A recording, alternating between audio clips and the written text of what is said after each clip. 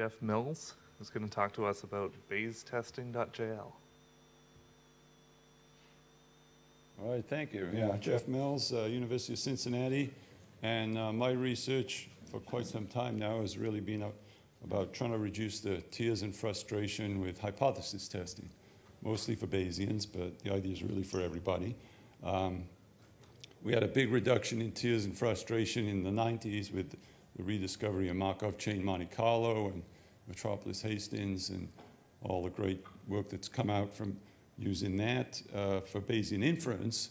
But the problem is, if you look at the applied research, as soon as you go to applied research, you try and do all these wonderful Bayesian inference approach and come up with a posterior density, and the first thing everybody and the dog wants to do is test a hypothesis, particularly a precise hypothesis. So they end up using a p-value and going back to frequentist methods.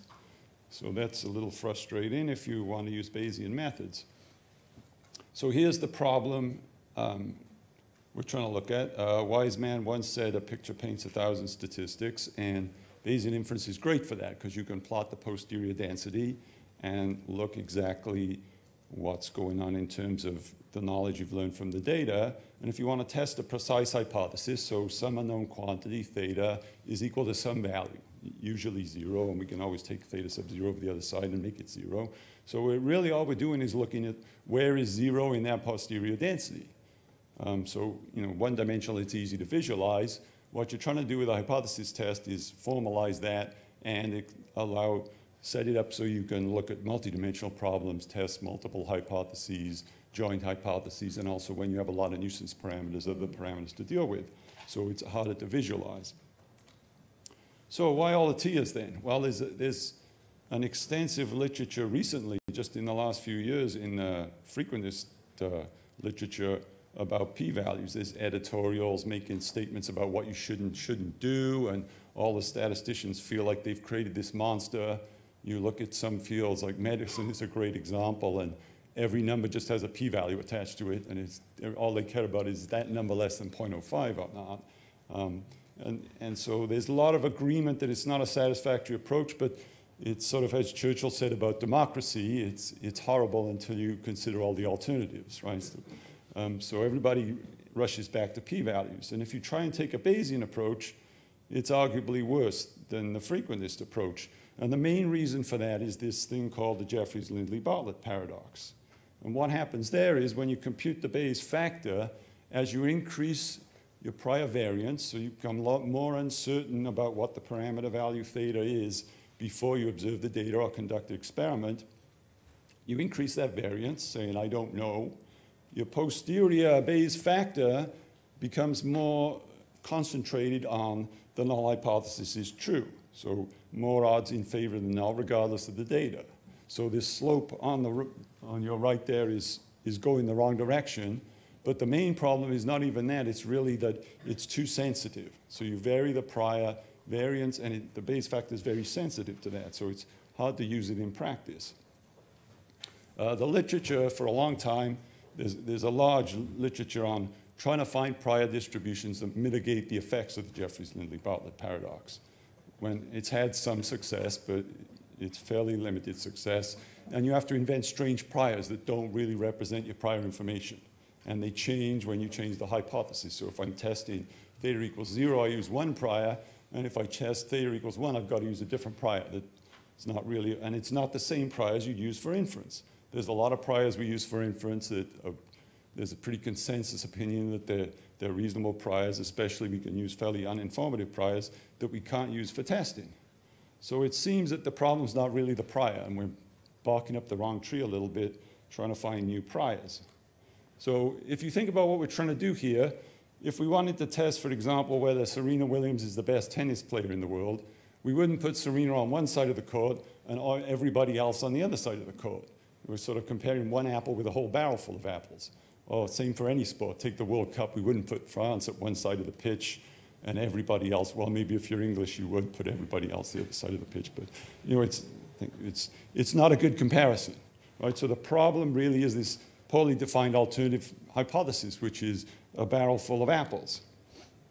And when we do the standard Bayesian approach, what that means is we end up looking at the value at the null, 0, say, or some epsilon neighborhood around that, so region around the null, compared to the light green, everything else, so everything outside that region. So it's the one apple versus the barrel, and you compute the Bayes factor, it's just the ratio of those areas, and it's going to go to 0 or off to infinity and beyond, really no matter what you do.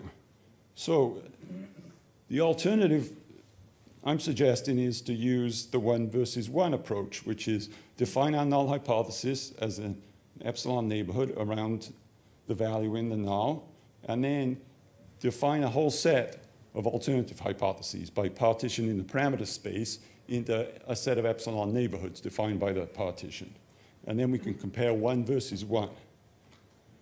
If we do that and do the math, minimize expected loss, to choose versus the null hypothesis and each one of these alternatives, we get a usual kind of posterior odds ratio, and the critical value is going to be determined by the cost of the type 1 and type 2 error. And it turns out that's equivalent mathematically to just considering 2 points. So the dark region around the null hypothesis, excuse me, and the region around the posterior mode. Because if you're going to reject the null for any region, then you'll reject the region around the mode because that's the highest probability region. And if you fail to reject it for the region around the mode, you're going to fail to reject it for any other region. So it turns out in practice all we have to look at is those 2 regions. And as epsilon goes to 0 for those regions, we end up with a posterior odds ratio, which is just the height of the density at the posterior mode, so the maximum a posteriori estimate, which is the Bayesian equivalent of a maximum likelihood estimate, and the value of the posterior at the null hypothesis. So that gives us the odds against the null compared to the most likely alternative. So if we do this, all kinds of wonderful things happen. The Jeffreys-Lindley-Bartlett paradox goes away. We can use the usual priors that we use for inference. And in terms of Julia, we can easily make use of posterior assimilation to allow not only exact inference, but also testing. So I'm not asking you to believe it. If you're a scientist, you should be skeptical, or we'd all be dead from drinking snake oil. So that's the motivation for the package, is to make this easy to use.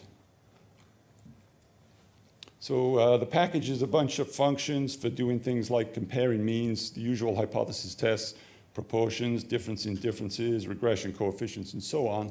But the core is really just one function which takes any Monte Carlo sample, so Markov chain Monte Carlo sample, or just any posterior assimilation, draws from the posterior distribution, and looks at the kernel density and computes the mode, the value of the density at the mode, and the value under whatever null hypothesis you give. So let me give you a couple of simple examples. A simple hypothesis test, the mean is equal to some value.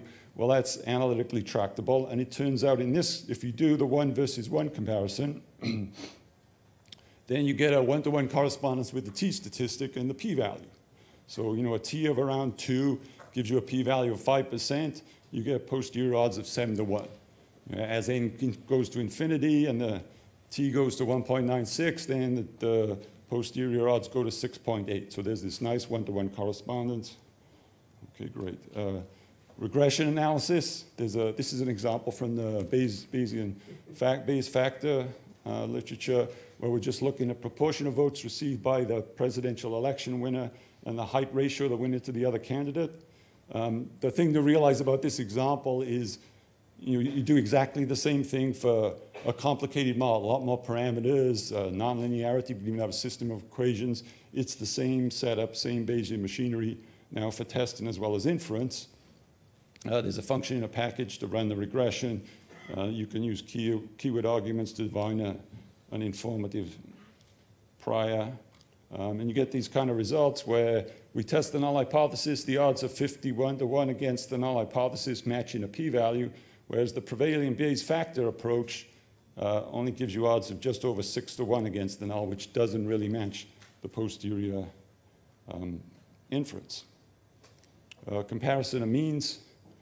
There's a function for that where you can just give it the 2 samples or summary statistics, and you get this kind of result where here we've got a treatment and a placebo at the top, and on the right is just the density of the difference in those. And then there's a second treatment in the middle, And then we can do a difference of the difference. So we can compare the average treatment effect relative to placebo of two different treatments. And the last density there is the difference of the difference. And here we got odds ratios and matching p-values just to show that they compare. Okay, so I have a paper on all the theory. There's a package on GitHub. It's still in its infancy, so I haven't made it in a registered package yet, but that's in the works. And there's several applications where we've used this. Thank you. I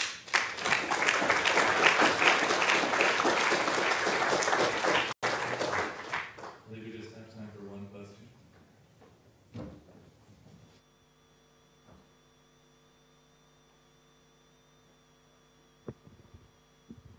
So this is really interesting in case you have like a null hypothesis. But what if you want to decide between two models that might have completely different parameter spaces? So classically you would integrate to get the evidence to the Bayes factor, but that's very sensitive to the prior. Is there some way you can apply this too? Yeah, actually, the last paper there on predictive model selection is looking at that. And there's a one-to-one correspondence between comparing two models and two hypotheses. So really it fits in with the same framework.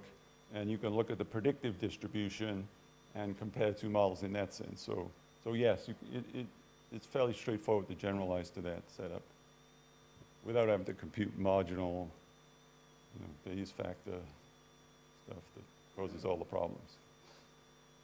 All right, let's thank Jeff again. Thank you.